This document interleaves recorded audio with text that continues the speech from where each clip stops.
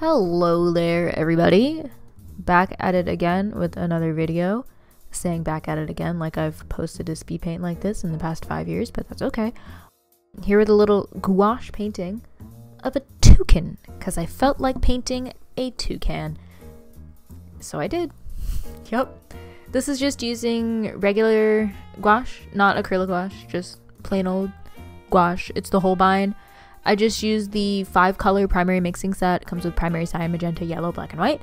I don't know if I used the white that came in the set or that big tube of white that was just on the screen. It doesn't matter, it's white. But I had a lot of fun painting this. It was to cover up some marker bleed through that was on the back of the page. You can see it right there. There's Trucy's face and Klavier's boobie. I had to cover that up with something. I mean, I didn't have to, but if I wanted to paint a toucan, and if I was going to paint, I might as well cover up the marker that was there, right? Yeah.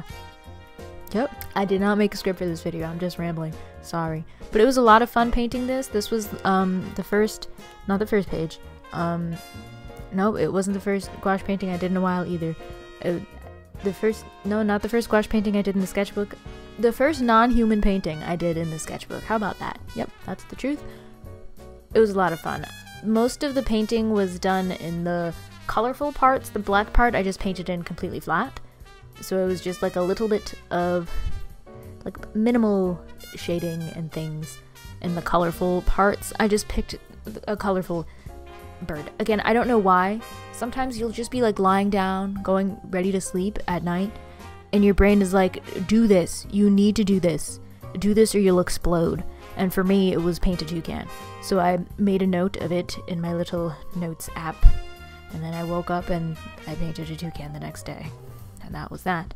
I painted another bird on the opposite page just because, I don't know, it would feel kind of weird to have a random toucan and then just go elsewhere. But yeah, how many times do I say the word toucan in this video? Let me try to not say it anymore.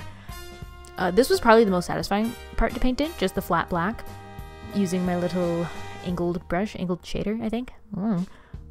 It's just so satisfying to get like a nice, clean, flat laydown of gouache. It's like that's what it was meant to do. That's what it was meant to be used for. And actually getting that flat application is just so like, ooh. That was a nasty sound I made. It's just so pleasing. After I put the gouache down, I did go in with a little itty bitty bit of colored pencils just to clean up some lines and do a little highlights.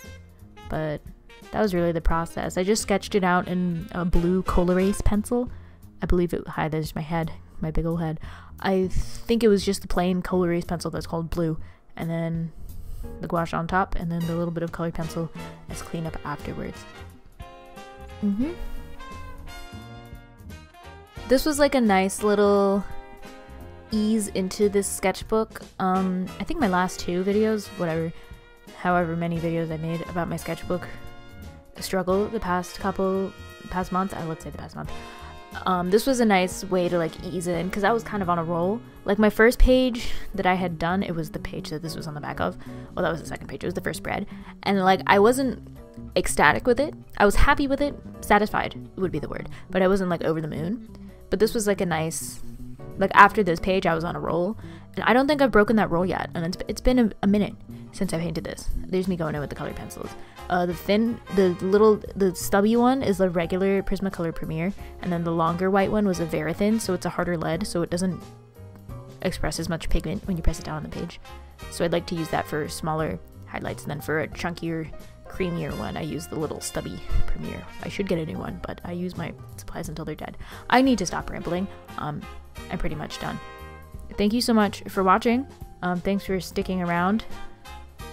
Yep. I'm so good at voiceovers. Thanks for watching, guys. See you in the next video. Like, comment, and subscribe. Yup. Is that something? I'm gonna stop. Bye.